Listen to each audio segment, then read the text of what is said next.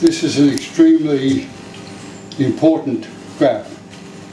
If we can go through this correctly, I'm hoping it will show you how the multinational persuaded, lobbied, bribed FSA&Z to lower the, instead of having a zero tolerance of impurities, to say it's okay to start drinking contention.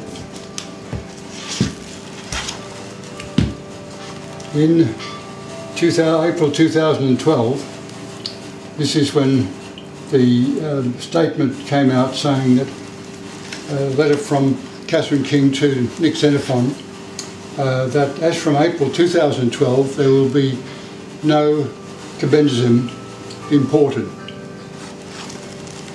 But when Lion Nathan realised that what's been happening is that they have been ever increasing the proportion of their product coming into Australia, as shown by A, B to D, F.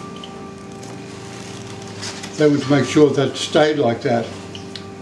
So they then said, if you allow, don't allow contention to come in, then there will not be enough orange juice in Australia. And they were quite right, there would not be. This is what the market requires. This is how much they are producing, and this is how much the Australian growers are producing. So by persuading them or bribing them to say it's okay to drink contention, it meant that the status continued as it was. So when we're looking at this situation, we find that the current status is that the Australian production of healthy juice goes from B, C to F, G, meaning that more contention is coming in and more farmers are going broke.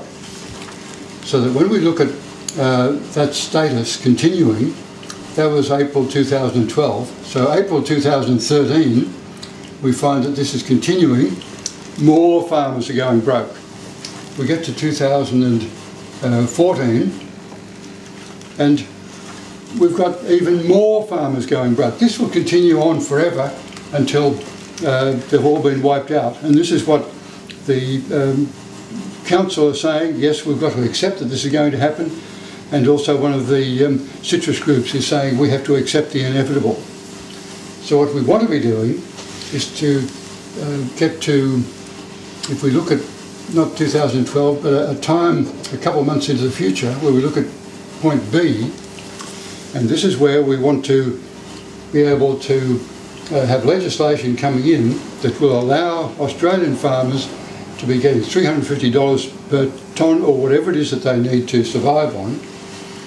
And so once they know that they have a future, and their bank managers realise they've got a future, and we all realise they've got a future, the farmers and the bank managers should be able to talk together to plan on how to phase in more and more production of healthy Australian oranges.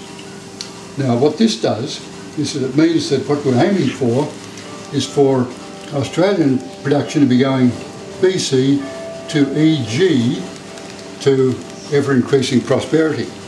And what that's doing is we want to be phasing out the input of contention so that it will be following AB to DE until finally that phases out and we can all live a good healthy life.